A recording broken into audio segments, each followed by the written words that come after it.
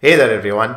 In this video, I will showcase our tool to quickly and easily implement one of the most efficient ways of learning, the active recall and spaced repetition technique.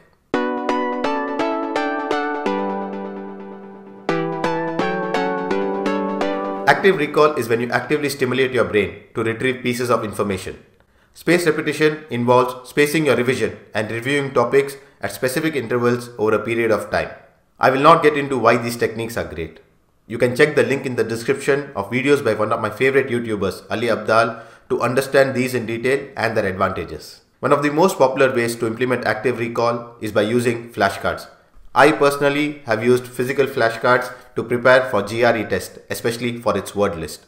There are many digital versions available of the same these days. Another way to implement active recall and spaced repetition is by using Google Sheets, and in some cases is the preferred system to follow. The benefits of using Google Sheets or flashcards is also explained well in a video by Ali. The link of that is in the description. Let's walk through our Google Sheets based tool STARS, studying through active recall and spaced repetition.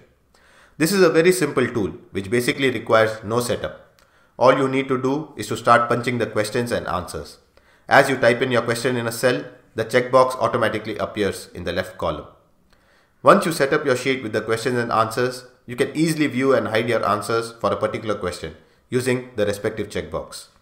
You can also rate yourself on how well you know the answer. 2 if you know the answer completely, 1 if you know it partially, and 0 if you don't know the answer.